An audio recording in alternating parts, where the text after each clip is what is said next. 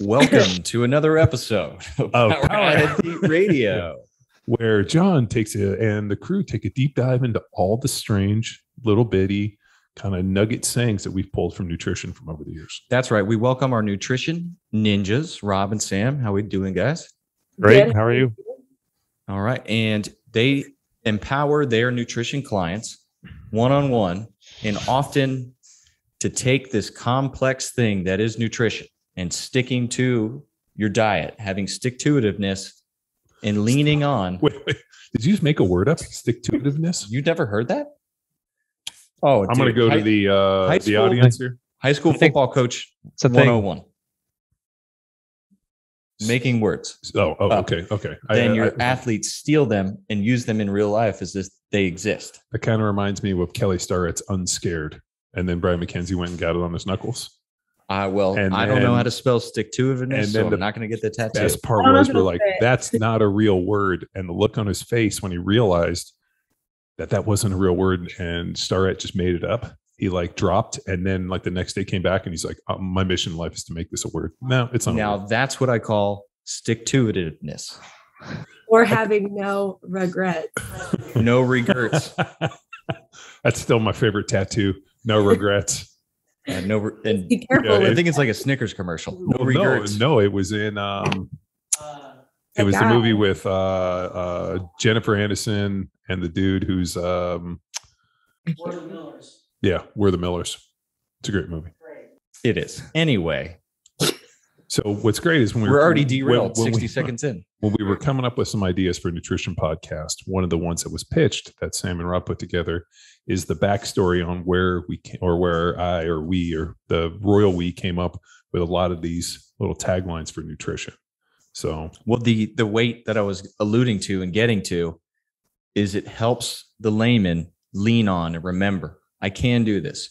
So let's introduce one by one, and it's broken down by macros, John, if you'd like to introduce them. Well, no, you go. You're looking at the computer. I can't remember them all.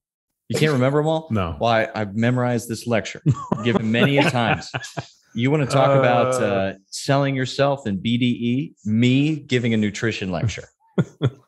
That is as inauthentic as I've ever felt. Well, it was organized in macros, and we always led off with everyone's favorite protein.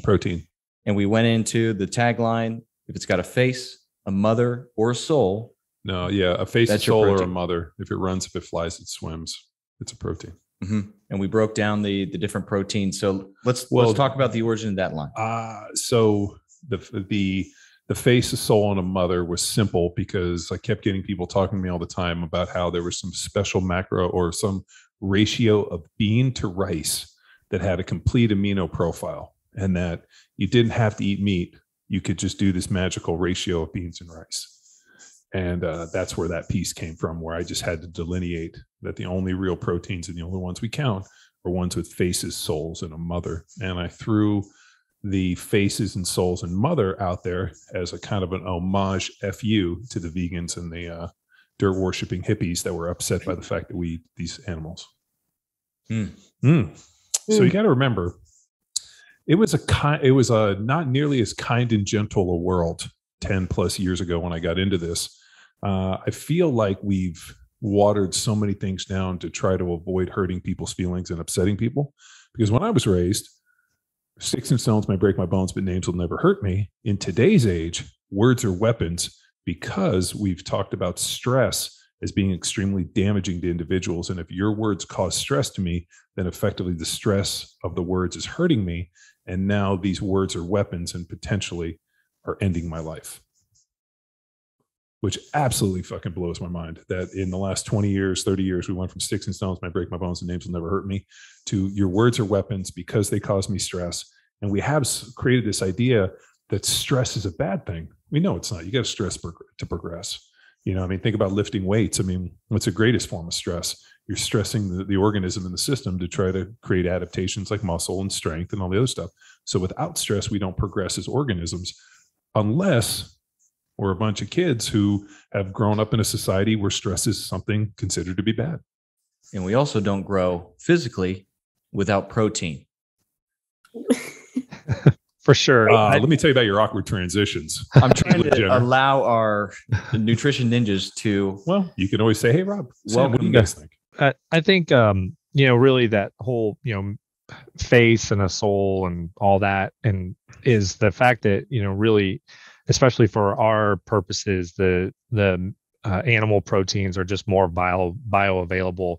And I think, John, you've kind of talked about it on the podcast before, is it's more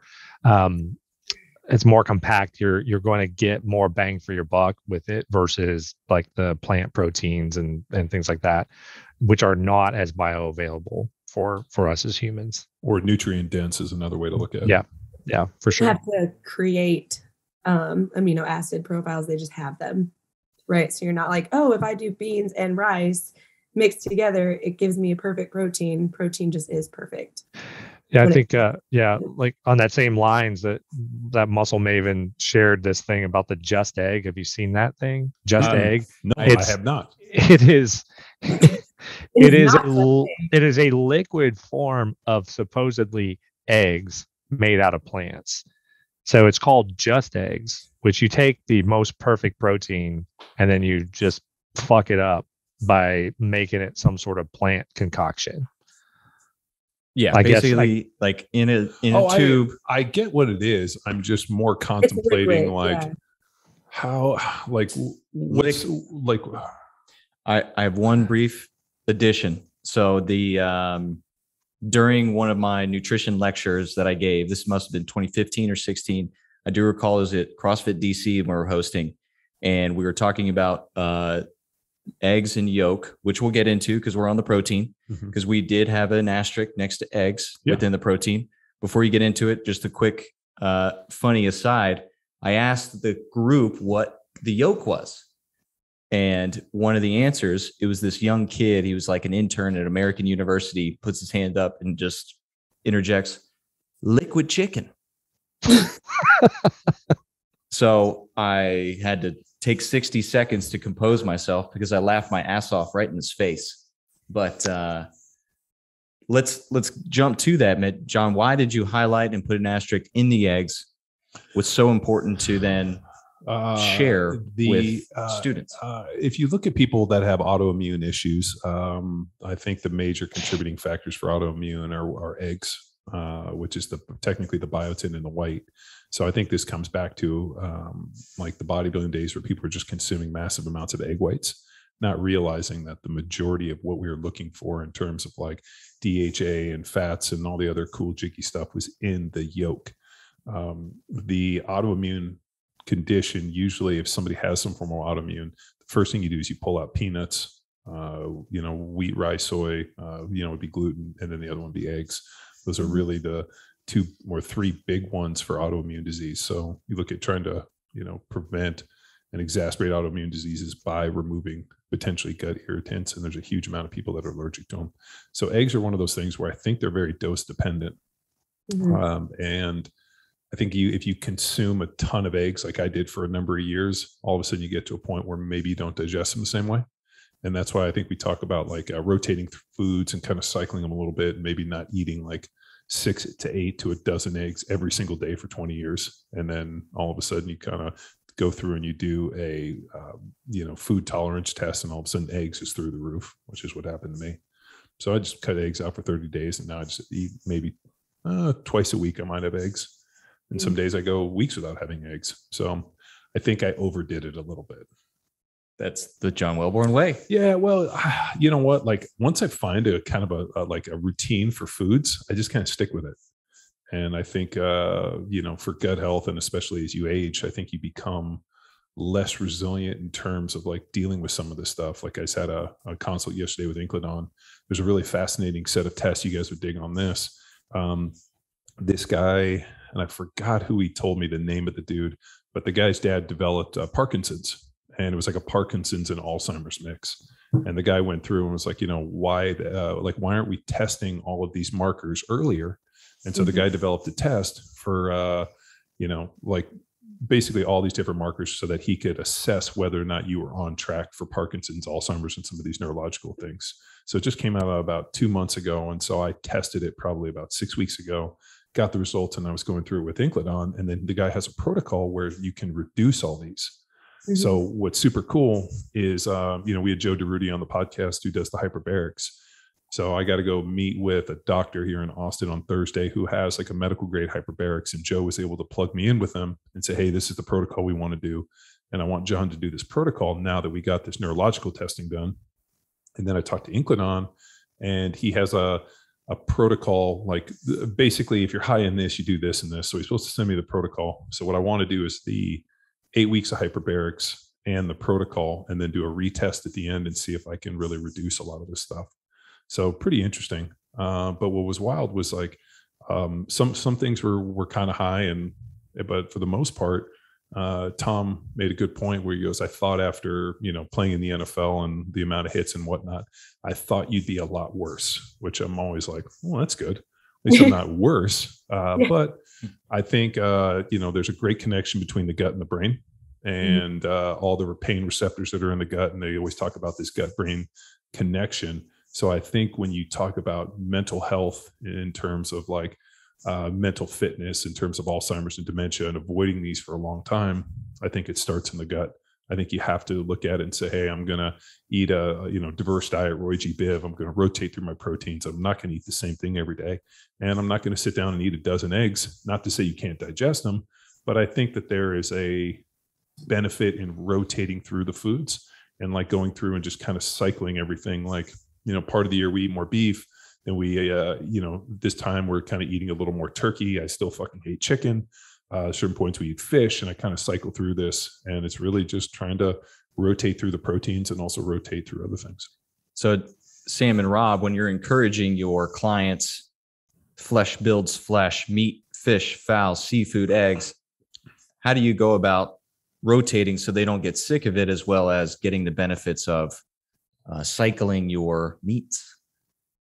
Yeah, just offering different suggestions. I know I posted several recipes to the blog, but if you're my client, I give you more just quick guidelines on like how to cycle it. So, one day might be an egg sandwich. The next might be overnight oats with whey protein and collagen. The next day might be a Greek yogurt of some sort. So like breakfast right there, there's 3 ways to get 3 different protein sources.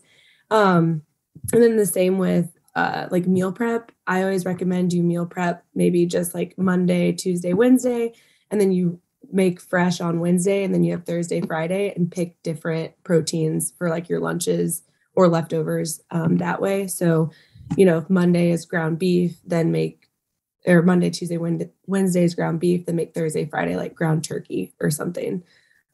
Mixed with your veggies and rice or sweet potatoes.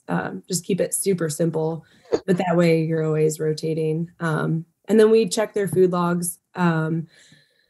Pretty much all of our clients do meal track. We start off, I'd say, hey, track for 4 weeks and give us a baseline. And then a lot of people just enjoy tracking and continue on as they work with us. So if we see the same foods, that's something I bring to my clients' attention. Like, hey, you're super consistent on your macros, but let's like lay off of the eggs or whatever it might be and pick something else.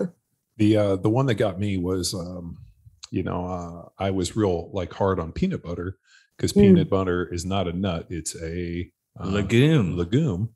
And, there's a lot of gut irritants associated with legume and phytoestrogens. And there was plant-based lectins that were similar to gluten in legumes. So I talked about, hey, if you're going to have them, make sure you're soaking the beans ahead of time. And, don't crush a ton of beans. Like if you want to go out and have some beans and rice or, black beans or whatnot, like just be smart. And I always talked about, avoiding peanut butter, because there's a peanut allergy is by far the biggest allergy in this country. So I always recommended, or I still always recommend almond butter or finding other nut butters. When I got my food allergy testing, I was allergic to almonds, like all these nuts. I had like real high allergy, no reaction to peanut butter. And so at that point, I was like, peanut butter is back in. Peanut butter's back.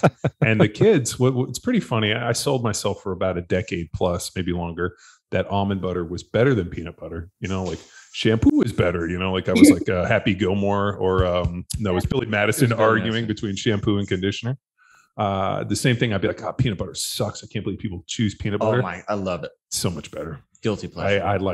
I'll go in and so like this morning I had that's my deal. Like we went to Costco on Sunday. We had Harry Shaw and come over. So I cooked some steaks and I've been eating them for breakfast for the last 2 days. So I had that. I have this gluten-free toast that Kate got for the kids, which I totally steal. Put 2 of that in, put peanut butter on it. And I'm like, God damn it. This is so good. I can't believe I lied to myself for all these decades. Big fan of an Elvis burger. I'm sure we'll get to Don't Be Weird. Is that a peanut butter banana cheeseburger? Basically, it's peanut butter in anything on a burger. And then usually, depending if I'm in Oklahoma City or Nashville or Memphis, somewhere along that line in the country, there's some variation of an Elvis burger. I don't think I've ever seen that. And then what do you drink with that? A Dr. Pepper? It's 12 beers. I don't know. Whatever's there in front of me. But we'll save the Don't Be Weird for the end. Moving from our flesh builds flesh, fresh protein. Builds flesh. Eat with abandon. Yeah. Any comment on eat with abandon? Yeah. The eat with abandon stemmed from so early on, I was like a lot of what's layered in here was kind of rage against the zone is what I used to call it. You get rage against the machine. I was raging against the zone and all of this like stupid zone stuff. Mm-hmm. And what was amazing with CrossFit in the zone was how they were under prescribing people on these foods. It's like, hey, you're going to need 7 zone blocks a day. And you're like, holy shit, that's nothing. So when of course I'm going to lose weight. Yeah. I mean, fuck, you're like in starvation mode. So what was kind of bugging me a little bit is if you look at any of the protein refeeding studies, it's pretty fascinating. Like they've gone in and figured, basal metabolic rates, and they fed people pretty consistent to try to like, hey, this is exactly how many calories you need. They've weighed them and they put them in like a trial. And then they did protein refeeding where they started feeding them like 10, 20, and 30% more protein up into calories. And not a single person gained a pound of fat. And when they went and did body comps, only muscle went up. Mm-hmm. So you don't really get fat from overeating on protein. So because these people were so regimented on the zone diet, and the fact that people kept asking me for like macros and this, and I remember telling them like, it's really hard to overeat on protein. Like I've tried, I've sat down and, like a 40-ounce steak, like I can hammer that pretty well. I couldn't give you 4 meals a day, a 40-ounce steak. Now I'd love to try. It's kind of like Thanksgiving, right? Like, if you're smart, you just try to eat as much turkey as you can on the front side and then just try to backfill with whatever's on the table. That's always been my plan. And that's what I always recommend my clients on Thanksgiving, because Thanksgiving was always a huge pain point. Thanksgiving's coming up. What do I do? Here's your deal. I want you to eat all of the turkey with reckless abandon, white meat, dark meat, leg, whatever you get, reckless abandon. I want you to go crazy and stuff yourself with turkey. And then after you stuff yourself with turkey, then I want you to try to eat whatever else is left. And I remember I had one guy and he's like, dude, I crushed the turkey. I took like one bite of stuffing and like the tryptophan got me and it was like a ninja blow dart. And I didn't even wake up for cake or for pie. And I thought that was a pretty good technique. So that's where the reckless abandon came from. I want you to eat your proteins with reckless abandon. And then if you're trying to, be in another situation, backfill with all the other good stuff. And I found it's really hard to overeat on carbohydrates when you eat with reckless abandon on the protein side. Mm-hmm. So it was just a strategy to get people to eat more protein. And, the other one that kind of was been pretty interesting, and this was, I guess I was even in this a little bit where I had this idea that carbs, like there was no essential carbohydrate, there's only essential fats. Proteins are essential for muscle. And really the carbohydrates dependent upon energy expenditure. That's a pretty interesting, and I think I pivoted a little away from that now where, for the Krebs cycle to put on muscle. And this came from actually a bunch of studies where they looked at low carb diets and ketogenic diets. It's really hard to put on new muscle without some form of carbohydrate in the mix. Even all the low carb ketogenic stuff, people lost fat. They didn't lose muscle, but they were very, very difficult environments to put on muscle. So for people that are like, I just need to lose weight, and I don't care if I put on muscle, ketogenic low carb diets do great.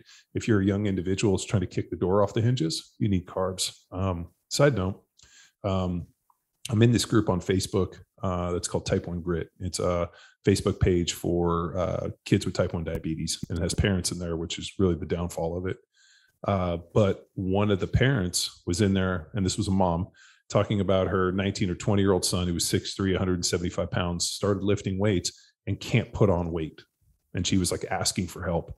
And as I was going through and reading all the comments of all these moms who have, one, never lifted weights, two, never been an 18, 19-year-old boy, and three, never really have eaten with reckless abandon, the dietary restrictions and their like sleuthing for this, like made me just shut my computer and go to bed.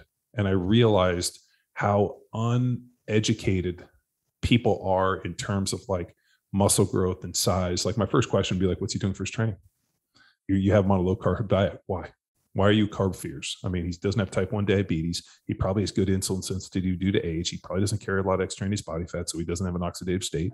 And like all these things, but listening to these moms all want to talk about one, lifting weights, two, muscle. Like it just makes me realize that even when you have no fucking idea, because you're on the internet, you feel that you're entitled to contribute to shit. Yeah. And it's always gone back to this idea of like, just because you can have an opinion doesn't mean that everybody's opinion has the same weight. Like, is that a pun intended? No, it's not. It's there. There is no pun, but it's like, just like, I think everybody's, hey, like everybody's entitled to their opinion. The internet has proved that everybody has one. I just don't think that everybody's opinion should weigh the same. I'm not going to listen to some 40-year-old mom who's, one, never lifted weights, never been an 18 to 20-year-old boy, and never fucking actually ever tried to put on muscle about how to do these things. And it's amazing that these women would chime in, and one really skinny dude that run triathlons chimed in, that they would chime in and be like, this is so far outside my fucking wheelhouse. You probably need to find a big jack dude who knows what the fuck he's talking about. And, and what's so like, sorry to fucking deviate off, but like that piece of like knowing your wheelhouse, what do you do? And then finding people that can help you get there. I mean, that's been a great kind of piece for us. So, yeah. And that's like, sorry to chime in, but that battle the bullshit, like there are so, especially in this industry, when it comes to nutrition, fitness, everyone has an opinion. But keeping in mind that what worked for this 19-year-old kid or whatever doesn't work for me as a almost 30-year-old female with 2 kids, right? Like everything for me is going to look different than you or Tex or Rob. So it's not a one size fits all, which is why, shameless plug, having a coach is great. I think like all of us have, a network that we bounce ideas off of, like, hey, do you think this will work for me? What do you think about this macro split, this training program for this goal? Will you help write a program? Like, it's finding the right resources because it's so individualized. I mean, there are things, if you starve yourself and restrict calories, sure, you'll lose weight. Like there are like laws that will just work, but for the most part, it's pretty individualized and it's cyclical. It's just, there's so much on the internet that I could go on for an hour about that. Well, the one I enjoy too, especially for women, is I always think whenever I see any of these prescriptions for women, they're always under prescribing protein. Yeah, always. Always. Yeah. Well, we will get to how much. Oh, okay. Yeah, we're still on what to eat. Rob, you had a point to add? Well, I was gonna kind of talk a little bit about this, something that Sam and I were talking about the other day. Is just, I think the problem with the internet is that it gives people unrealistic expectations about how long some of this stuff takes, and that they want it now and yesterday, and that 6 weeks and 4 weeks or whatever. And the reality is, you kind of look at things. It is such a long process, and like just kind of, for instance, I recently went to my 35th high school class reunion, and I grew up in a small town, and people that stay in a small town look a lot different than I do. And so, when, I had this conversation with several people, is like, I basically started, doing this, 25, 30 years ago, and I just never stopped. And, that, and along the way, you just make little tweaks here and there to get to where you are. And most people want this, I want it yesterday kind of thing. And I think the internet has certainly fed that. So that's what I want to say. Yeah, no. And this again, segue from Rob. Tex, I was actually talking to Coach Joe about this over the weekend, and women, just bringing it back to women. So those lady listeners out there, they a lot of them come up to me and they're like, hey, what do you do? You know, I'm like, I lift heavy weights, right? Like, here's Power Athlete. Like, That we would said, work. it doesn't. And they're like, well, I don't want to get bulky. And I'm like, well, do you think I look bulky? Also, I'm trying to gain muscle mass right now. So like, please say yes. No. But they're like, well, no, I just really like, you know, your arms or whatever that like compliment they give me. But then you get them in the gym and they are picking up 5-pound dumbbells, you know, or going to the cardio machine. So it's just like people take what they want from the conversation, which is normally like nothing. But you have to put in the work, and you can start now, but you have to put in the work, nutrition and fitness wise, if you want to see like quicker results, like Rob was saying. Same thing happens to my wife. People stop her everywhere and like ask her these training questions, and she tells them the exact same thing. And they're always like, no, that'll never work. And you're like, there's visual evidence right there in front of you. And Like, or they somehow think that she's lying to them. And I'm like, I mean, everywhere we go, somebody stops Kate and asks her like, what do you do for your arms? How, you know, on this? And she's like, I bang heavy weights 4 days a week, and I do aerobic work. And she kind of goes through this whole thing. Like, you know, we have a salt bike at the house. We put a treadmill in the house, and I'll take the dogs on a walk. So they're like, so wait a minute, you weigh and measure all your food, you lift weights heavy 4 days a week, and then you just do some like low endurance conditioning. She's like, yeah, that'll never work. And then like they get upset and think that she lied to them. And she's like, I've been there when she's told people. We were at a bar and she was telling these women, and these women were like just shaking their heads like, no, that can't work. That'll make me big and bulky. And she's just like, try to get big and bulky. Like, I've been trying it. Oh, and then my favorite is women that are like, oh, if I touch a weight, I'll look like Arnold Schwarzenegger. And I'm like, I don't know. I've been trying for years, and unfortunately, I know that's not true. So, but you could be the one. You could be the Neo of this motherfucker. This is way off, but I went out for the first time in probably 2 years with a group of girls the other day. And this girl told me that she's like, yeah, I have like a $4,000 home gym. I'm like, that's cool. Me too. No. But she was like, yeah, I smoke weed and then I lift weights. And I was like, and she's like, Arnold Schwarzenegger did it. And I'm like, okay. Yeah, he also took handfuls of Diana balls. So, I mean, yeah, I'm like, anyway. I actually had a good talk about this yesterday with Incledon. We were talking about like marijuana and like kind of like performance and you know, opiates and the whole deal. And his comment was pretty interesting in that, well, on two fronts. You know, he for those of you guys who don't know, he does a lot of cancer research and works with a lot of people that have kind of stage 4 kind of gnarly cancers. And I asked him one time about the CBD stuff, and he's like, dude, do you want any? I have boxes of CBD that that the people have come in that I've treated after they pass away. The families will give me boxes of all these different CBDs that they were taking trying to cure their cancer with the CBD. Do you want to try it? Have everyone. And kind of got kind of quiet. And I'm like, so what you're saying, none of it works? He's like, no. He goes, I haven't. He goes, we've tested markers and looked, and we've had people take every CBD on the planet, and I haven't seen it adjust any of the markers. And I was like, oh shit. So that one was pretty wild. And I was talking about marijuana in terms of performance. And he goes, well, I'll just tell you this. He goes, the amount of clients and ex-athletes that I work with who are big marijuana smokers, the amount of erectile dysfunction that they have is through the roof. He goes, I find myself, that's like one of the biggest things I'm prescribing, or we're prescribing, working through. And it's one of the biggest complaints where guys are like, yeah, no, I smoke weed a couple times a day. And they come in and they get erectile dysfunction deal. And so he's like, you know, that we hand out this stuff. Like, he goes, that's one of the biggest things we prescribe for guys. And he goes, what's amazing is the estrogen's through the roof. The testosterone is having issues. And he goes, not a single one of them has a healthy androgen profile that regularly does it.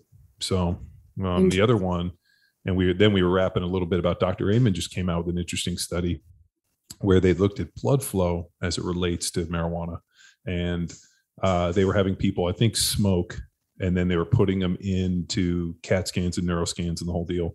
And they saw decreased blood flow into key areas where you don't want decreased blood flow. Mm-hmm. So Amen's stance was like, based upon this piece of research, we're not necessarily going to recommend that, you know, this is something that'll fight off Alzheimer's and Parkinson's. So, but I mean, they also saw decreased blood flow with opiates too. So, I mean, what's better, what's worse? I mean, I got to go with the marijuana over like the opiate addiction. But, there's also some other issues for guys, especially as you age.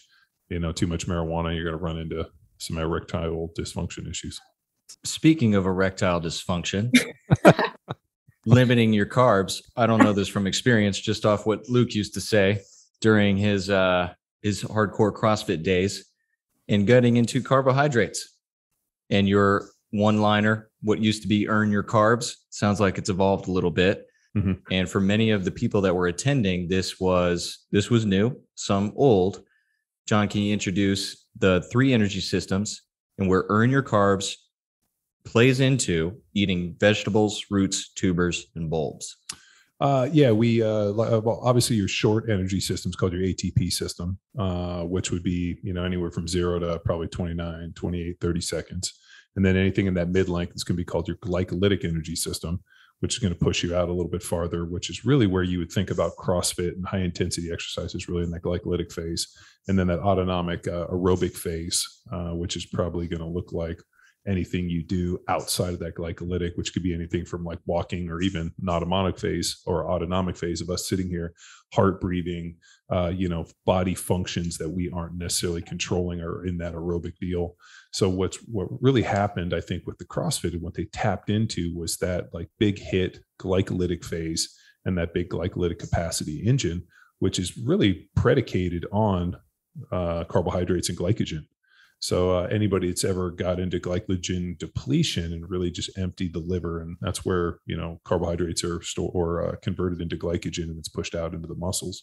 But when you really get into that like big glycogen depletion, which we tried, I mean, we went low carb, did a bunch of CrossFit high intensity exercise, and all of a sudden that glycogen depletion phase is fucking no bueno, and it's not a fun place to be.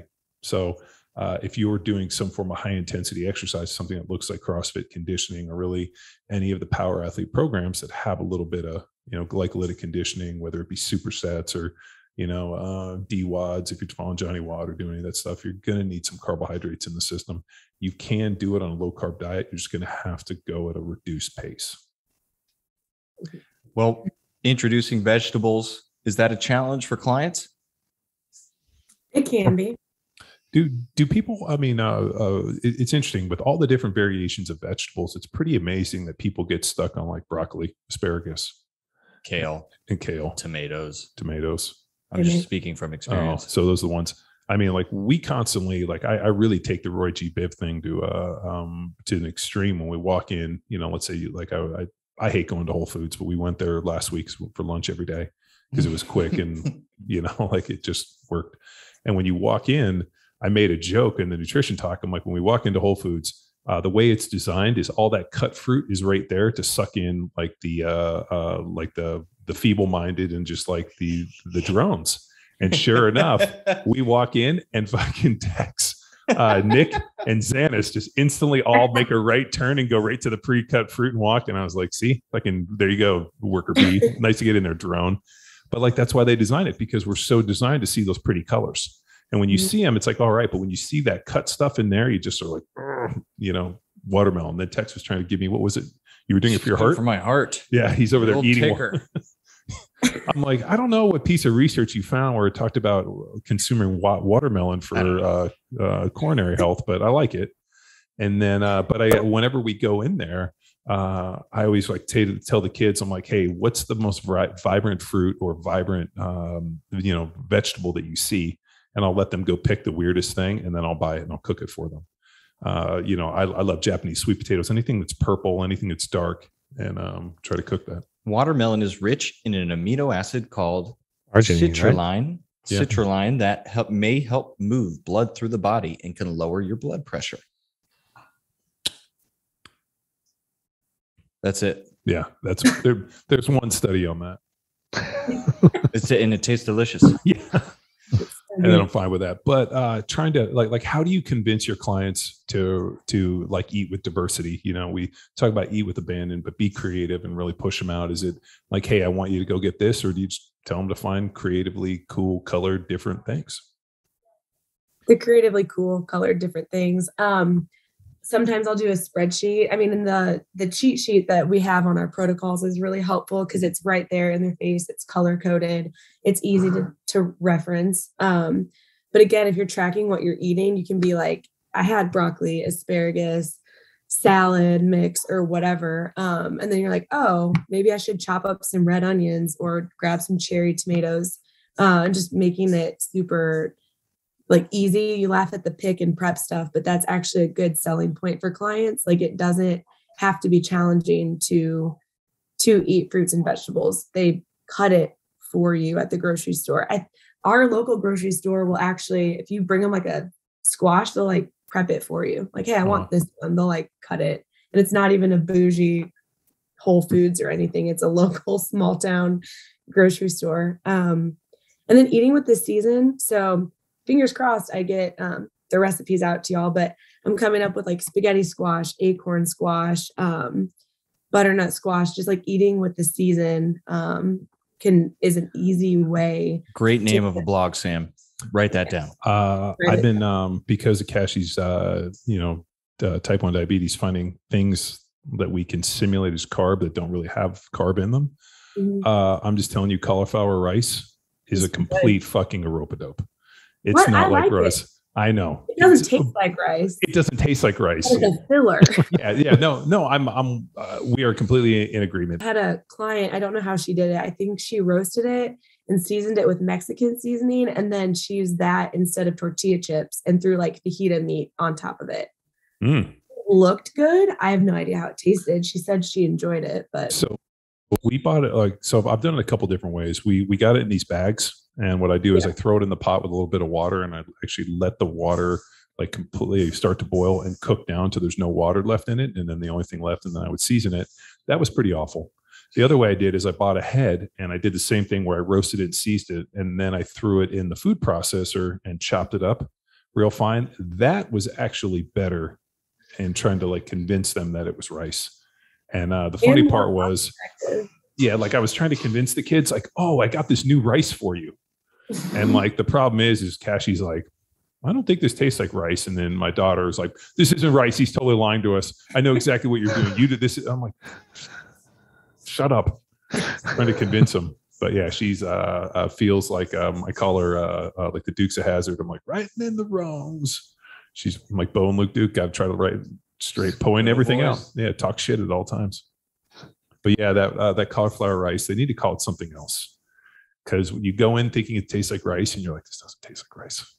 Why can't they just call it chopped cauliflower? I mean, because that's really. I'm not going to buy chopped cauliflower. I will buy cauliflower rice. Yeah, like I feel like that's like one of those. What the vegans have done real well is they've effectively like a rope-a-dope this on this stuff, like the ultimate burger. No, it's not the ultimate burger. It's fake meat. Just call it the fake pretend Fantasyland, fucking disgusting meat lab created thing that is in a patty cylinder shape. Like, just there's no fucking way. And then the other one is like they have like fake hot dogs now. That's my other like vegan hot dogs. They're not fucking hot dogs. Like, it's just I don't know. Whatever happened to just like veggie burger? Like, just call it what it is. Yeah, veggie patty. Yeah, veggie patty. I mean, yeah, that could be good every once in a while. I don't know. Not really, but we tried to. I have had veggie burgers. The only problem is there was more calorie in the veggie burger than there was in the meat burger. Yeah, that's another one. You're like, and just more inflammatory response because they're shoved with beans and I don't know. Yeah, and crap. No, it's like when we decided to try pea protein, and that almost killed me. Like, I was like, I've never been so sick in my life. Tex, on the other hand, big fan of free protein. Yeah. Hey, what kind of protein do you like? Whatever's free. Yes. Me, anything that causes me GI distress, I won't have it. Kate's like, oh, you haven't eaten any more of this pea protein. I'm like, because I'm not. That stuff can go fuck itself. Yeah. Bigger the tub. Fuck you, James Cameron, and your pea protein nonsense. Trying to think of an awkward transition for our next macronutrient. What's a James Cameron movie? Titanic. Like you tanking right at this moment? Speaking of the Titanic lies that we've been told in the 90s on fats, let's get into it. Okay, good. this started in 1959. Ansel Keys did something called the 7-country study where they looked at heart disease. He found the major contributor to heart disease was triglycerides being influenced by high amount of carbohydrates. So there was this idea that triglycerides were tied to saturated fat, and which had a relationship with heart disease. We found a couple of years ago that the sugar lobby paid him about $10,000 to vilify fat, saturated fat, and not sugar because they were protecting their own. And that is a real, that's not a conspiracy theory. That is a real live conspiracy because they actually found the payment. And the more interesting thing is in 1960, about 6 months after he put out that study, they put out a whole bunch of studies that disproved the 7-country study. Unfortunately, nobody heard that because that's not what they wanted to hear. And then we got into this whole market of statins and creating all of these drugs about creating and lowering cholesterol in the system, and the idea that we got to lower cholesterol because cholesterol is a major player in heart disease, and triglycerides are dependent upon saturated fat. Mm-hmm. So what they did is they vilified the fat we eat as causing a big thing for heart disease, and pretty much created a multi-billion-dollar business behind it with all these different saturated drugs. And we found out all it was doing was just making people worse and killing them. Mm-hmm. Yeah. So that's still, and to this day, when you go to the doctor's office, they're still going to talk to you about the evils of saturated fat and this, even though it's been disproven, because that was what they were taught in the medical books. And more importantly, in the one day that most doctors went to a nutrition class. Yeah. So, but yet they're going to sit there. Yeah. Oh, sorry. This might sound like ignorant because I'm by no means all knowing, but doctors don't know everything. I mean, like, they like you to think they do. Yeah, which is the scary part. So if you ever get diagnosed or you get blood work or you get whatever, just like research it yourself.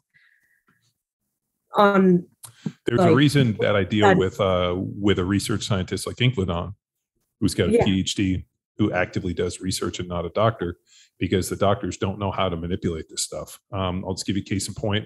My dad gets his blood work done. They find out that his testosterone is really low. So what does the doctor do? Gives him testosterone cream, never brings him back to check him. And then after my dad had his 3rd TIA and pretty much we thought he was, about to stroke out, I take him to Tom, we get his blood work done, had 0 testosterone in his system. So all the testosterone he was taking was aromatizing to estrogen. The estrogen was through the roof. It was clotting, and he was having TIAs, which were temporal. Basically, they're like mini strokes. Mm-hmm. And he had 3 of them before we figured this out. And I remember asking him, he's like, well, I was kind of embarrassed. Didn't want to tell anybody I was taking testosterone cream. And pretty much this doctor never brought him back. If he had come back and tested him 6 weeks later, he would have looked and been like, well, what are you doing? Why is there no testosterone in your system? And why is it all aromatizing to estrogen? And at that point, you got to give him something like an Arimidex or Romacin to try to block estrogen, or just take him the fuck off it. So there was a healthy individual that the doctor thought he was going to fix, and invariably ended up, almost, putting him in an environment. And then what's wild is after he had that like 3rd TIA, and I think that was kind of the straw that broke the camel's back. And then all of a sudden he ends up with, stomach cancer, probably about 6 months later, and was gone 2 months after that. So, and up into that point didn't have the cancer, had no issues. And so I think a lot of times doctors think they're going to help, but unfortunately they don't have the knowledge to look at the entire picture. So, I mean, there's a deal where some 18-year-old bodybuilder on some forum knows more about fucking hormone optimization than some doctor who's writing prescriptions because he went to a weekend seminar. And, I did call that doctor and talk to him like, dude, you legitimately, you need to fucking up your game because you just killed an 80-year-old man. Mm-hmm. So. Yeah. Just ask questions. But there's a reason why, after dealing with doctors in the NFL, I got to the point where I didn't want to deal with doctors. Doc Parsley is like a 7th level wizard in terms of like hormones and knowing a lot of this stuff and like how to fix, because that's what he did for the SEAL teams. He took a bunch of broken SEALs and figured out how to optimize those guys and make them better. Incledon, same thing. He's done it through, micronutrients and, different protocols and testing and the whole thing in terms of optimizing professional athletes. So I think people that are actually in the fight doing clinical research or dealing with patients that are going through these things are the guys you just don't want to go to just your local doc and be like, hey, can I get a testosterone script? Sure. I went to a weekend seminar. It's pretty infuriating, but also I think the arrogance of the medical community is because I did this studying. Now should be anointed as your fucking man god. Yep.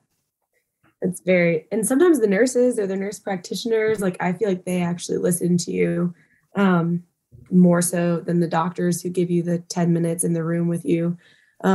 Just because I have had 2 babies back to back. I went to a new like OB when I was pregnant. I had to get parallel care with my midwife, and I had an ultrasound, and I was waiting to, like, you know, the doctor talks to you after the ultrasound to tell you like, yeah, your pregnancy looks good, or hey, we're concerned about whatever. And instead of like even introducing herself to me, she just nailed, like, she was like, I cannot believe you're doing a home birth. You are going to die and your baby's going to die. And that was like her introduction to me. And I was like, okay, I'm gone. Bye. Like, but yeah, they're arrogant. You want to hear about a fucking almost more ridiculous one than that? Because that's fucking awful. I left like so upset because she told me, even though you've done it once, that was like a fluke essentially, and now you are risking you and your baby unnecessarily. And she said we will never see another mom like open to doing a home birth at our practice. And I was like, but I'm extremely healthy. But then she was like, you're very healthy and so is your baby. And I'm like, and then she told me also don't lift anything over 40 pounds. And at that time I'm like, how am I supposed to lift a car seat? Yeah, no, it's so Cashy was he was born on the 11th, and about 3 weeks later his belly button got really infected, and he actually ended up with staph in his belly button from the hospital. So we had to take him into Chalk, and he went through this whole deal.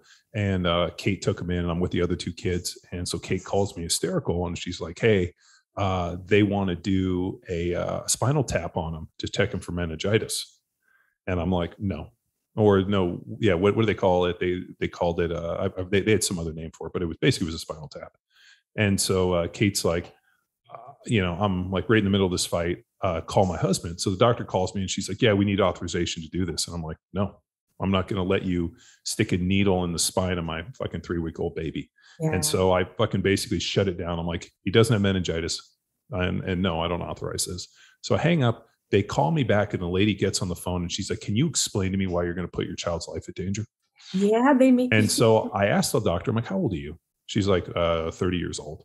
I was like, okay, you're 30 years old. Do you have any kids? She's like, no. And I told her, I'm like, basically, you're not going to get a chance to do something that you probably want to put on your fucking resume with my kid. And I was like, when you have some kids and you grow the fuck up, call me back. Up until that point, fuck off. And I hang up on her. And the lady's like, your husband's and I'm like, dude, he was fine. He didn't have meningitis. And I'm like, dude, you're going to put my kid through an unnecessary fucking procedure that's extremely dangerous because I'm like, fuck off. I'm like, no, you don't consent. And, the problem is that they have this kind of like holier than now omnipotent attitude where like, this is what I do. And I mean, even to the point when we were dealing with the type 1 diabetes, I'm in there with the doctors and they're telling me that protein doesn't have an insulinogenic effect. So when you're counting carbs and the way they're doing this, I'm like, this is ridiculous. I've done a ton of testing, not only with blood, with blood testing before and after. I have an entire journal of this stuff, and you're telling me that a carb's a carb and protein doesn't have any factor on insulin production and blood sugar. And they were like, no. And I was like, have any of you guys ever done any of this training? Have you guys actually ever eaten foods and checked your blood sugar and done this? And not a single one of them had. Yeah. And I'm like, so you guys are going purely off of the American Diabetes Association, ADA, which if you pull the research isn't favorable. People that follow that protocol, make it to 50. Most of them, 80% end up with type 2 diabetes. I mean, it's not a favorable outcome with it. And I think it's because you want to get into some weird shit, man. That type 1 diabetes things for kids, that juvenile diabetes is a whole different ball game, and the way that they treat it versus there's, others, and the way we're managing with low carb. I mean, Cashy hasn't taken insulin in weeks and managing with just a low carb diet, based on that Bernstein protocol, which is wild because when we go to his treat or his doctor's visits, they pull all of his Dexcom scores, and the doctor's like, before they even ask us what the protocol we're following or what we're doing, the doctor's like, his Dexcom looks amazing. He has the A1C and the blood sugar of individual that doesn't have type 1 diabetes.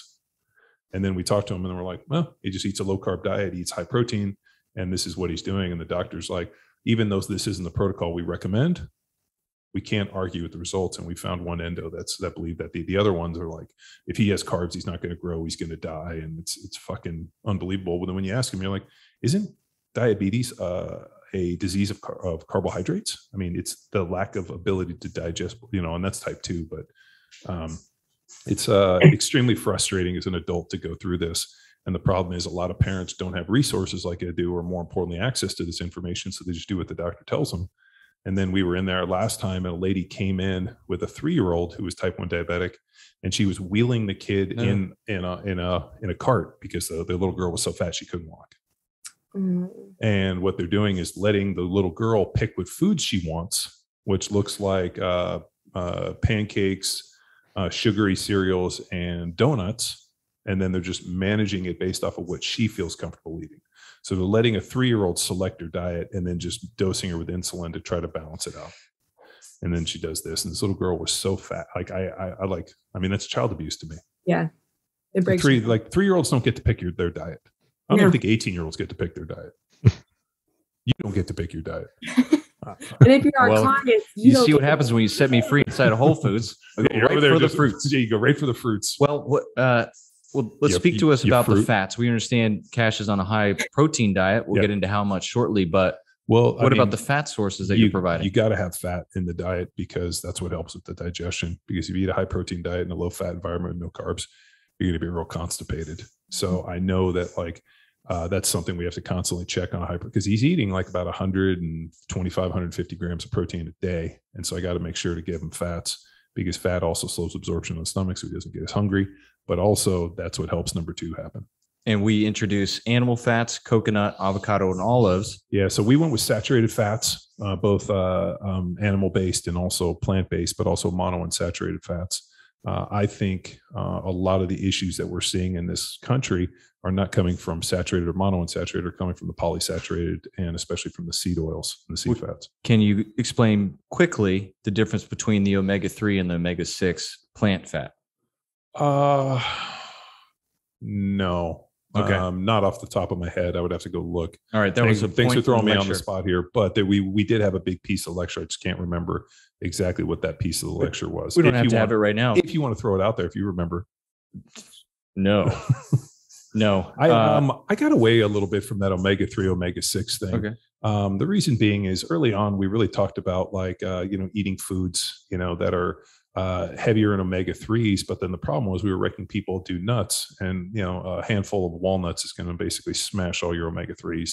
So we talked more about EPA and DHA coming from something like fish oil, or eating some like fatty cold fish, fish from cold places. But at the time people were eating so much meat and they're like, oh, I'm eating grass-fed meat because of the omega-3s, and I'm like, no, that's not really a thing, even though it sounds good. It's like when Tony Gonzalez came with his protein, which was from grass-fed animals, he was talking about the whey protein having a more favorable amino-3 profile. But what do we know about whey protein? It's just the protein. There's no fat in there. So where would the omega-3s be?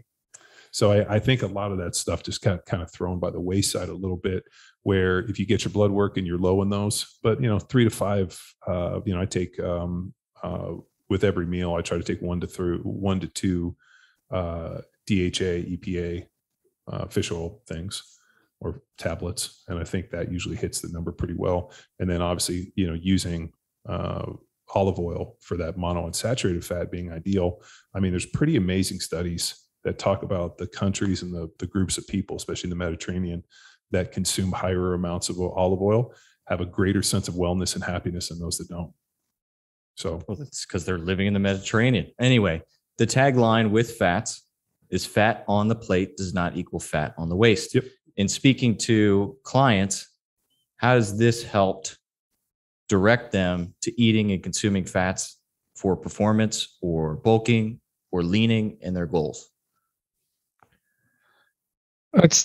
Yeah, I mean, it's still a tough one because people still have that belief of eating fat. I mean, that's just such a long-term thing that people have had, kind of going back to like what John was saying with, the Ansel Keys study. 1959, dude. Now we're talking Yeah. what, like roughly 60 plus years of being fed this narrative, especially in the the food pyramid and with schools. Mhm. Yeah, so it's still a tough one. So I personally just kind of tell people to rotate and just also being careful, right? Because as we kind of have talked about, a drizzle becomes a pour pretty quickly, right? You don't need as much just because it is so calorically dense. But it's really just kind of I think all of this, whether it's the protein or the carbohydrates or the fats, it's just consistent messaging throughout every time we talk to them about stuff like that. And eventually, you're kind of planting the seed and then watering it every time you talk to them and just keeping them moving in that direction. And then for a lot of people, that's really what it is guiding them into the right direction with consistent messaging. So.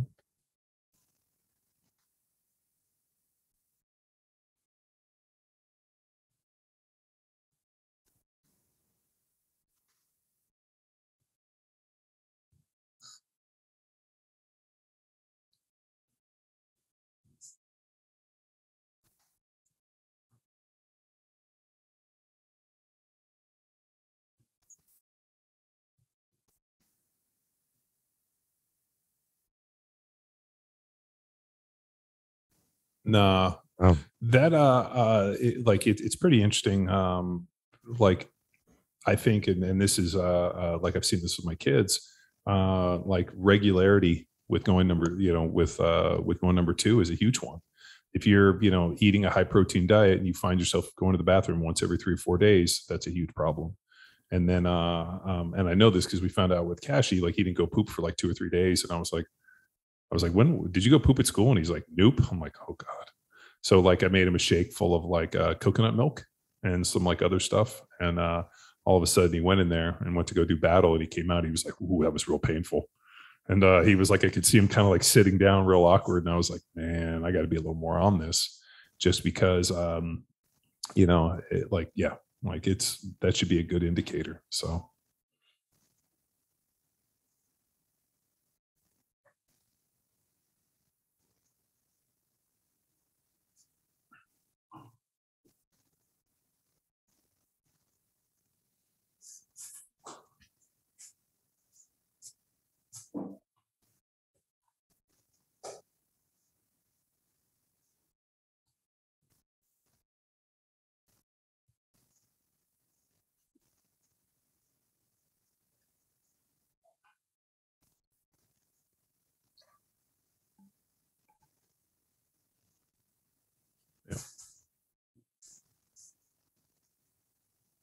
Yeah.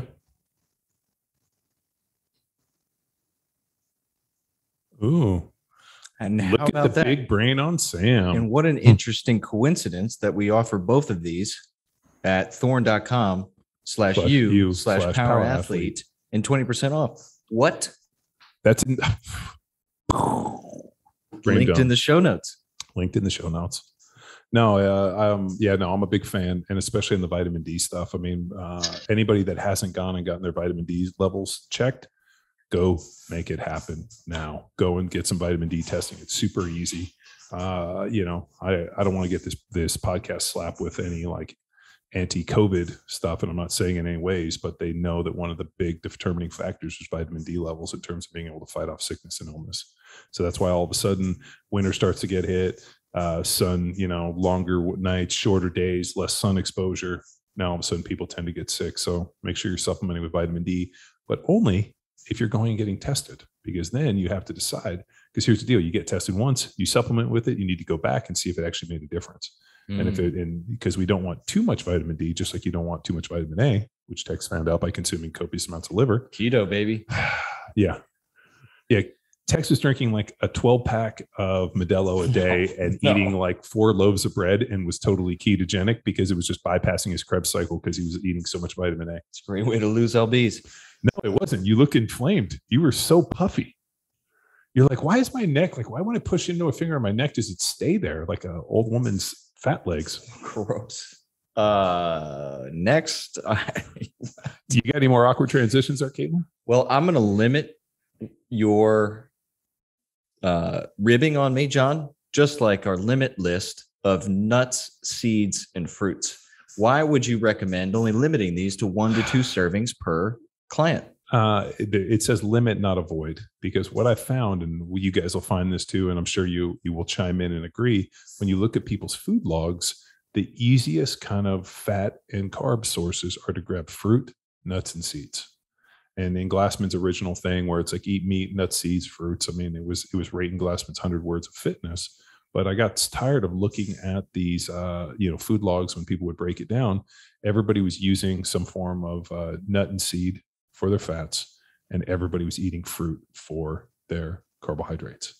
And so I don't mind like a piece of fruit and like maybe a little nut butter or a handful here and there, but you have to eat with diversity, and just going to the fruit every time is not beneficial. So that's why I got limit, not avoid.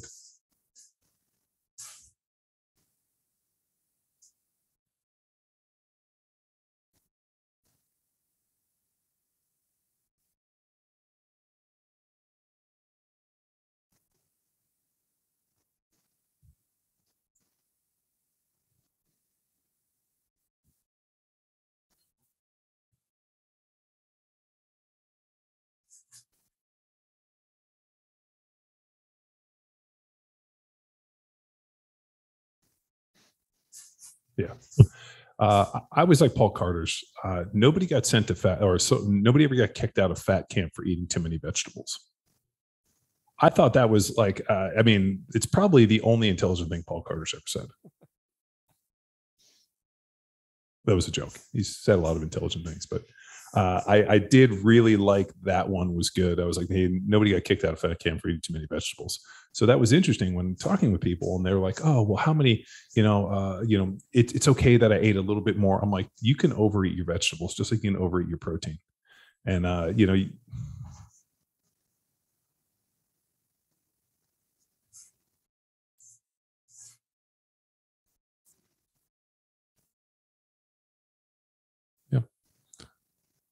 Well,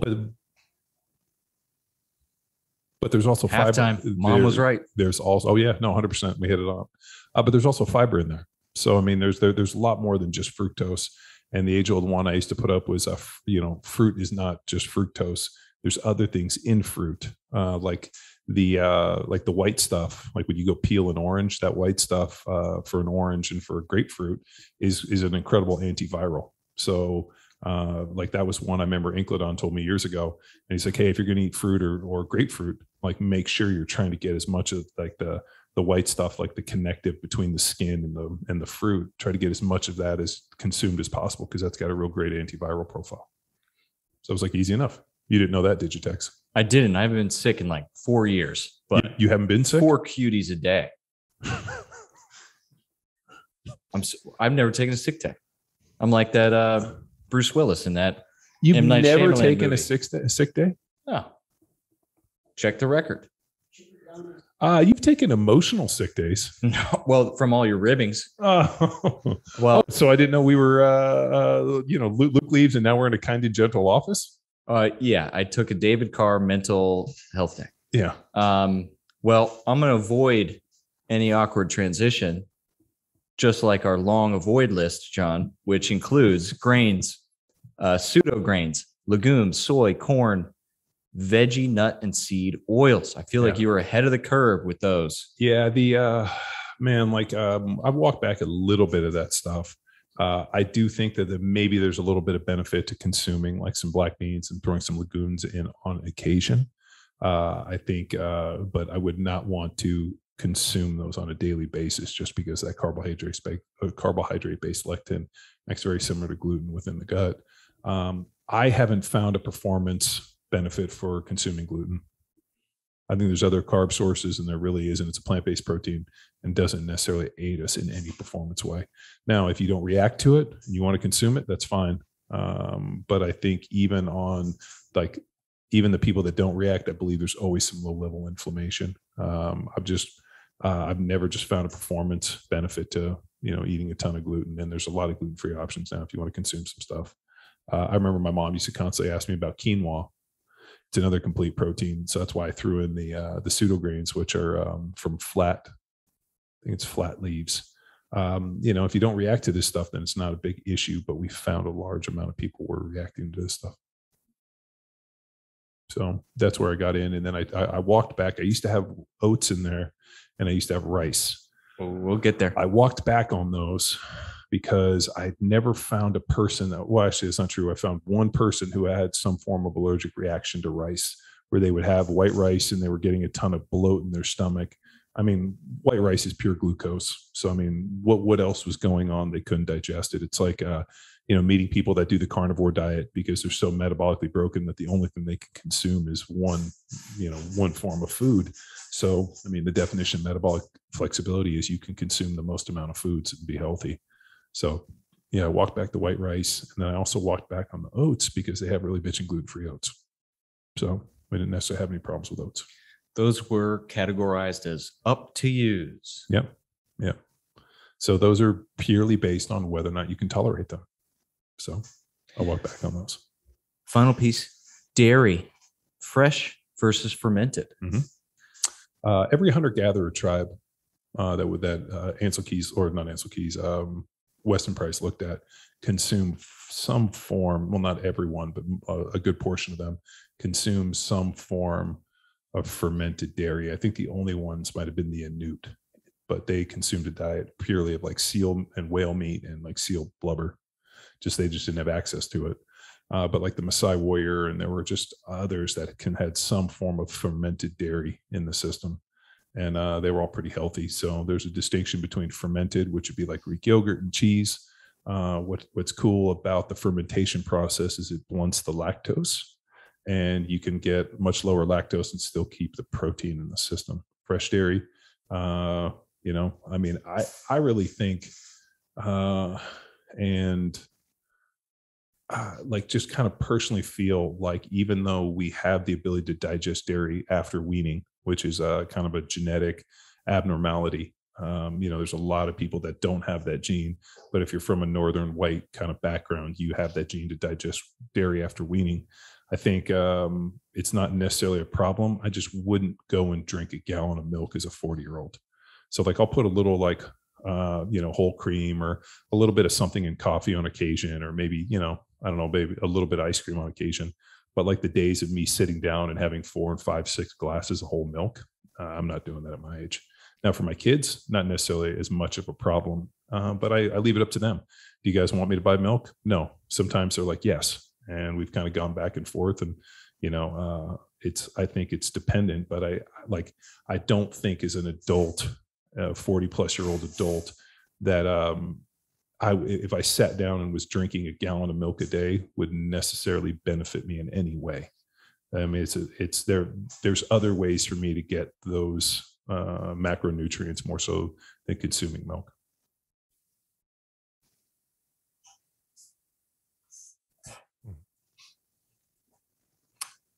What's Icelandic yogurt? It's made with real little bits of Icelandic people.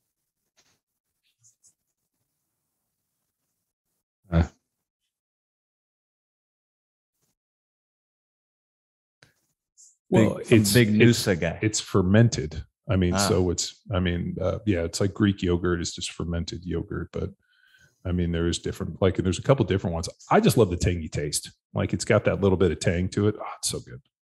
I'm a big fan of it.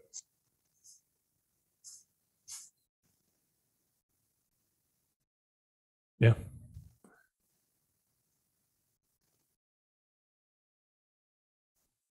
Sounds good.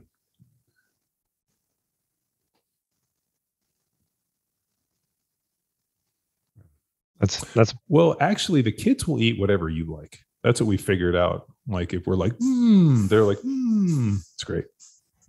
Except cauliflower lice, rice. Yeah, lice. Well, it's not a bad one. It does kind of look like lice.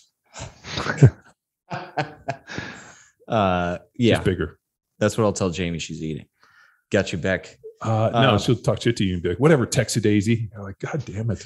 You're like, I can't wait till you're old enough to have me punch you in the stomach. Sit in your corner. Well, we've covered what to eat. Now let's take a brief moment and talk about when food timing. Remember when this was a big deal? Yeah, I think when I originally wrote this, I had a much bigger appreciation for nutrient timing. And I think now I've got we had, God, who did we have on? Oh, I know exactly what it looks like. But do you remember who was the guy we had on that talked about Keith Barr that talked about protein synthesis, and more importantly, like the anabolic window needed for protein. So there was this idea that, like you hear bros being like, dude, if you don't consume, X amount of protein within 30 minutes post training, you're going to miss your anabolic window. And Keith Barr came on and they did research where they found that anabolic window is directly dependent to age and training experience. So for like a young, healthy individual, that anabolic window could be up to 48 hours. And the people they did the research on were like 60 and 70-year-old people, old people that were trying to fight up sarcopenia. They had an anabolic window of like, I think it was like 1 to 2 hours. So at the time, the research that people were extrapolating, and it wasn't until he told us about the study and then sent the link over, and then I went and I read it. It's like the study was all done on old people. So yeah, the anabolic window was very, very prevalent. So we made that recommendation.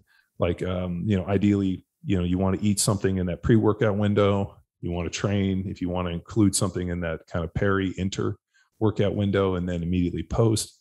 I think I've walked back a little bit on that one, where now it's like, as long as you're eating a high protein meal somewhere after that training, it doesn't have to be like, let me race home and slam a protein shake.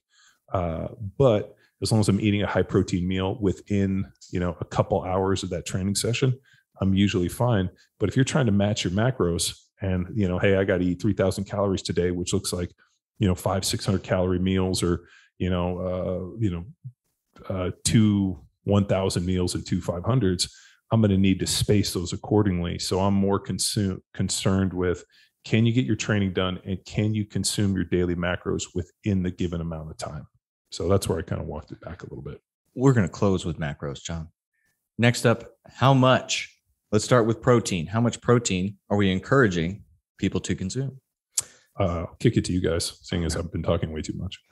What 1 gram per pound is what we typically recommend. And for some people, goal body weight, Rob, or current body weight? I usually use current body weight, depending on what someone's doing. So that question to me is like, hey, if I'm following Jack Street and I'm doing dumbbell bench, do I put down a combination? Do I add the dumbbells together, or do I just list the one dumbbell? That's like a similar question. I pose that question is because I've received that question in a nutrition lecture, and I want to make sure about adding up dumbbells.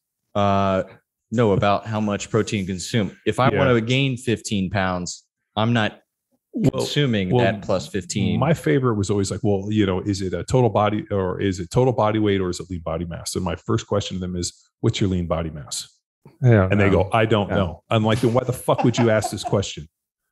Like the amount of people that would throw that out, and I'm always my responsible. What's your lean body mass? I don't know. I've never got my body fat done.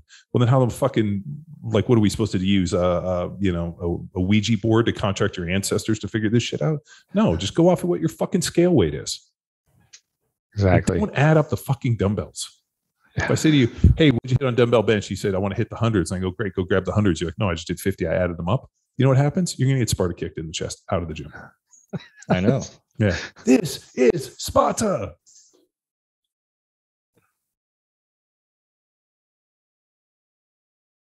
Crossover step ups. Well, seeing as it weighs way more than her. So I'm like, you need to gain weight, skinny.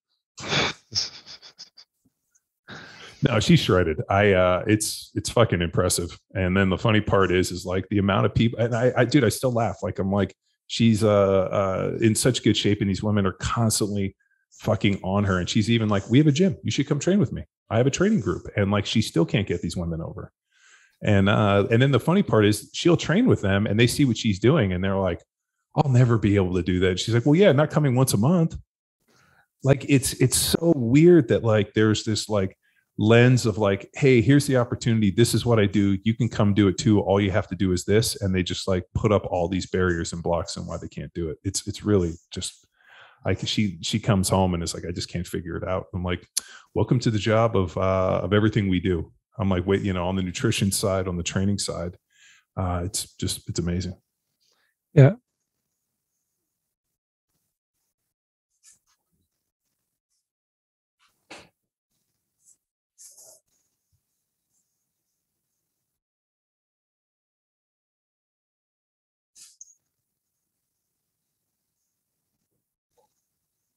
Easy, Sam.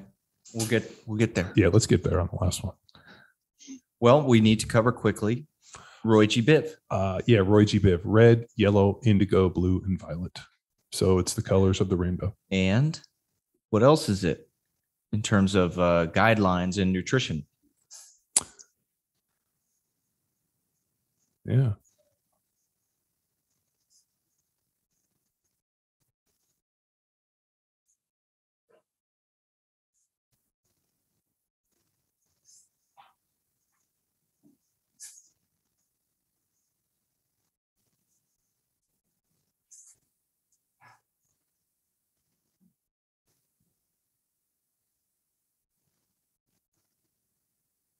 Sweet. Yeah, I think the greens, I think it's interesting that the greens are such a big thing because I think that's the easiest thing for people to get. Like, I think people really struggle with the other colors. Greens, like the easy one, like you were saying earlier, John. So athletic greens, because the green's the easiest to get, actually the athletic greens is by far the most overly redundant deal. Right. Well, our company, Athletic Violets, is going to crush it. I thought it was athletic eggplants. Athletic indigos? Yeah, it's just indigos. It's just a whole bunch of eggplant right? emojis. Yeah. Which is weird because Charles sends me those all the time. I just didn't thought he was looking for athletic greens.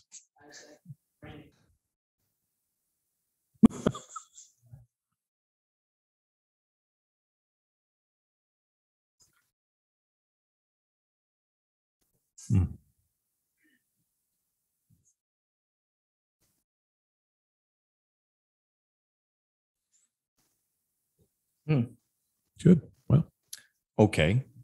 I don't want to give it all away, but we got to conclude with macros. No, we're not talking about macros. What do you mean? I'm tired of talking about bro. macros. No, it's well, like, I'm going to eat whatever fits. I think if you are consuming a high protein diet, at least 1 gram of protein per pound of body weight, and then you're backfilling with carbohydrates and fat based upon taste, I think we can save macros for another day, because I feel like macros has been absolutely curb stomped on the internet within the last, everybody's got this secret macronutrient ratio and this. And the one thing I did appreciate about Stan Efferding's vertical diet when he was on the podcast, he didn't talk about macros. He talked about micronutrients and eating for micronutrients. And like, it was such a fresh breath of air. And we do talk about macros because people unfortunately need landmarks.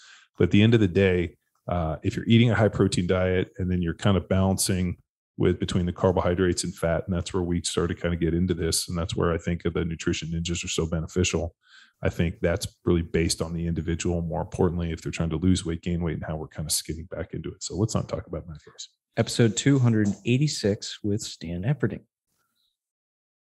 Let's get into don't get weird. Okay, the final note, the mystery in which you have this big blank space on the board, and you finally get there, and then you just bring it all home, John. Don't be laying this plan. Yeah. So the don't be weird thing came from, we taught a seminar at Balboa years ago. So CrossFit Football at CrossFit Balboa, which was our home gym. And I remember this dude walks in and he's like, no shoes. Think he might've been wearing like a fur loincloth, ill-fitting, kind of weirdly cut up tank top. I think he had a coonskin hat.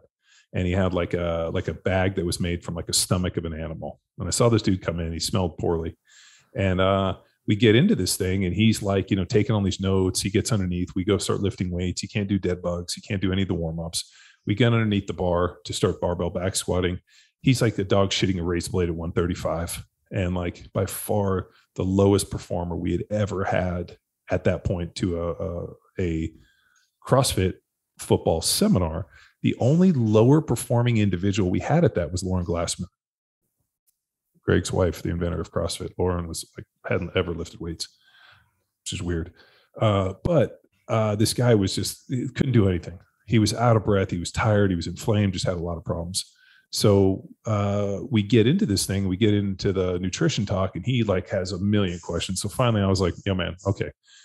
He was asking about, he didn't believe that you should cook your food. He thought that like the greatest form of, getting back to your roots. I mean, primal was eating all your food raw. So he was a raw food eater.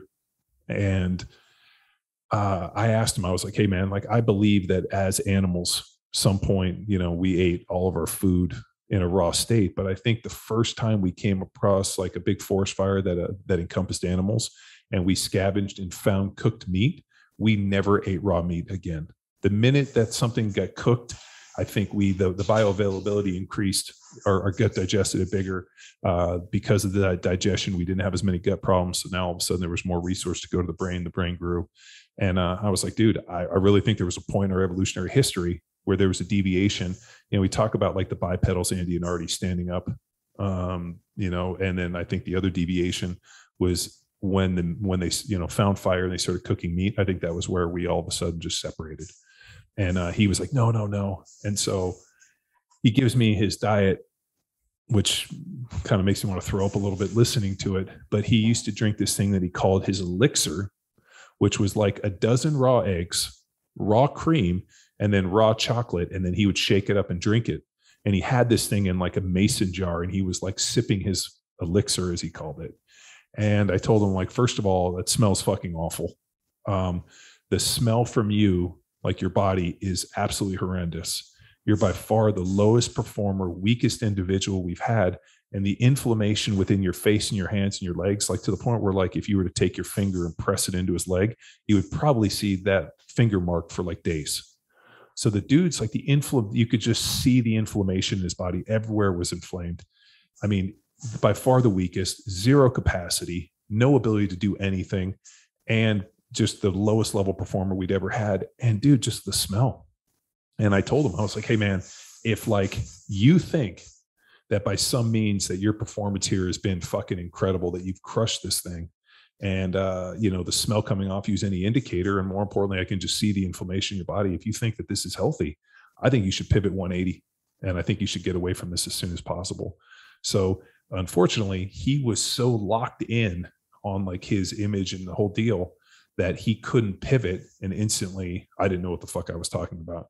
Even though, I mean, dude, we had women out there that were literally fucking like, had just been training for a few months, that were dramatically stronger, pulled more weight, squatted more weight, benched more weight, did everything.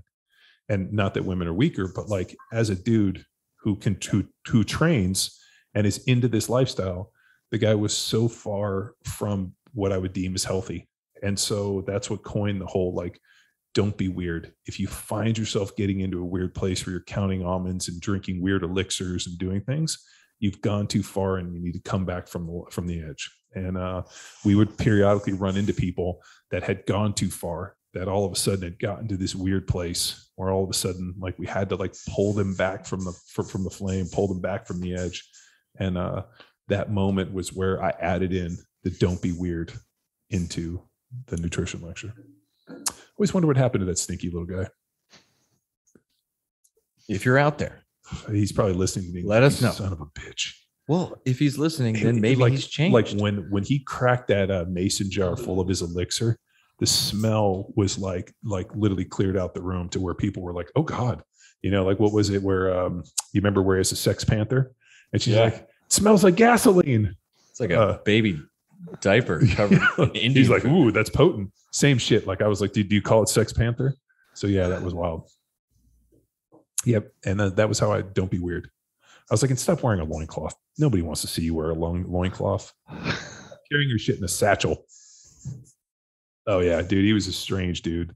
Like, I mean, I did appreciate the barefoot, like connected to the ground, but like the idea, like in the raw meat, raw food, everything raw was just so weird. I mean, I appreciate raw meat. I'm sure you guys like, what's it called?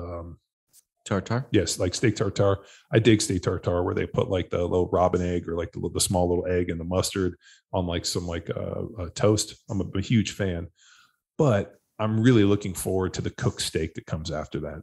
And I do like it black and blue. I like a fillet where it's just like crusted on the outside and it's raw in the middle, but not every time. Like it's just, I can't imagine eating raw meat at every point. There's no way.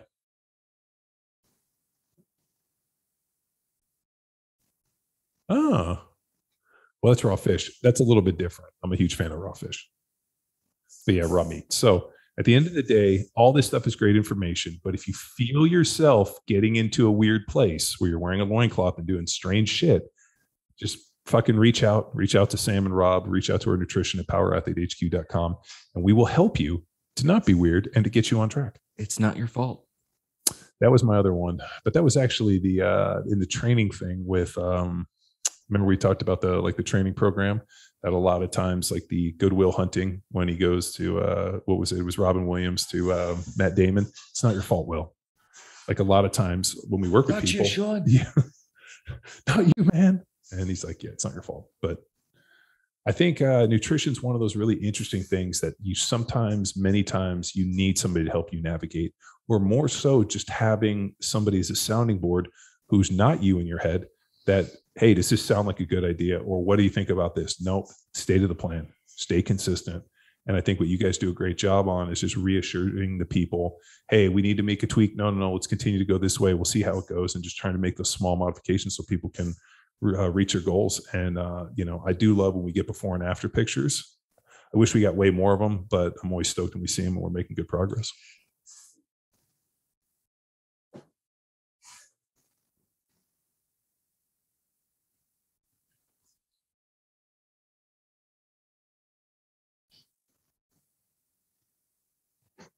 Can we post these on the Instagram? They're like, no. You're like, fuck. How do I black out your face?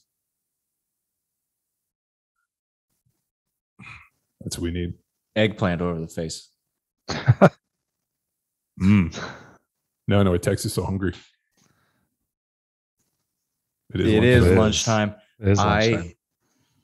To close out, I cannot emphasize how awesome it was to be a part of a seminar that involved John, because he would take the nutrition lecture away from me, thank God. And you had to leave at least 3 hours for him to essentially walk through the podcast discussion we had today, plus some form of conspiracy theory that involved California water, almonds, Hillary aliens, Clinton, hill dog. Yeah. So what would be funny is when I went to the seminars, they wouldn't let me teach anything because I used to fuck it all up because they, like it was all like a well-oiled machine. And all I did was I just threw a monkey wrench in it. So like they got to the point where they were like, hey, what we've done is we've effectively like backfilled and got everything done. So then we're going to push nutrition to after lunch, and we'll give you like a huge window where we got some other shit we can cut out. And I would get up there having not had to speak for 2 days and being like, I've just been, reading, and like, here's some new information. We're going to talk about time travel. We're going to talk about the efficiency of getting to Mars, and whatever I was reading, I would incorporate in the nutrition. So much so we had Eric Preston from Eric CrossFit. Yeah. Eric Preston from CrossFit HQ was like, I have never in all my years met anybody go farther off the rails and then pull it back within a few minutes like you did. He says, like, it was unfucking believable. For 3 hours, I had no idea. And then you tied it all up with a bow. He's like, it was impressive. I was like, thank you. If this podcast, good thing we have this podcast because we don't teach seminars anymore. I'd probably be divorced by then. My wife would be like, shut up. Stop talking to the kids. I was just checking in on Eric. I'm going to make him my LinkedIn friend. We should get him on the podcast. Well, let's catch up first. I know he's a big biker guy. Oh, biker. I'm an idiot. Yeah, I'm an idiot. All right.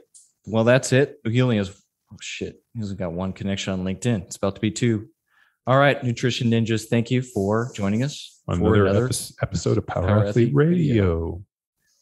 Bye.